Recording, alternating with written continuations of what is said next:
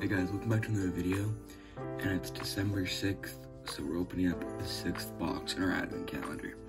If you didn't see what I opened up yesterday, in the Guardians of the Galaxy, it was Rocket Raccoon, and in the Harry Potter, it was the Chamber of Secrets with Salazar Slytherin's stone head, which was interesting, like I said yesterday.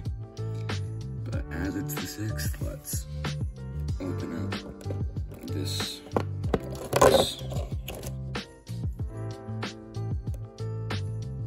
What is that? Is that Rocket's, that might be Rocket's box. Well, in today's box, there was this box with, I think this is Rocket's, I think this is Rocket's box, because there's just all this junk or tech, I guess he would call it, in here. Like, there is a literal eye in there. Looks like maybe a peg leg, or like something to a ship. This might be Yondu's arrow. I don't even know what that is. When I saw that at first, I thought it was the Power Stone inside that little thing.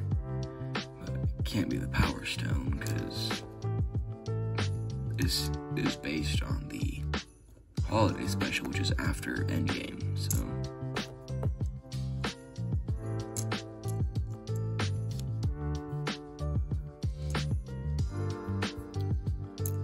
And it's a pretty cool gift today.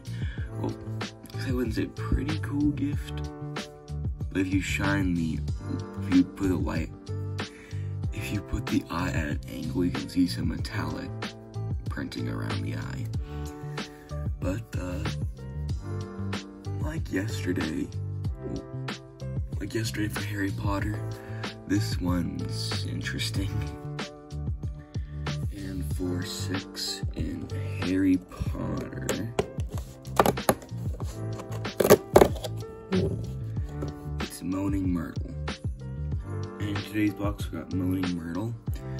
And I'm actually really glad that they put her in this advent calendar, because I didn't get the Harry Potter mystery pack series, which had her inside of it.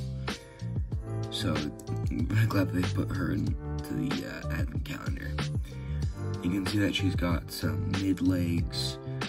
Under her hair, you can see her torso better, which is the Hogwarts robes. There's the emblem. I'm not sure what house she was in. I'm guessing it's set somewhere in the movies. But on the back, there's a bit more printing. And on the back of the head, there's her crying. And it's cool to get a ghost in this box. And a review of what we got today is this, I want to say treasure chest full of junk, but I don't even know what it is. And Moaning Myrtle. And I did test to see if she's glow in the dark. She's not. Like how Nearly Headless Nick was glow in the dark. In that one, I think it was the Great Hall. Yes, that's what we got today. And Moaning Myrtle was great. The box, on the other hand, I'm not so sure about. But please remember to like and subscribe, and I'll see you guys next time, tomorrow, I guess, because that's when we're opening up the 7th box.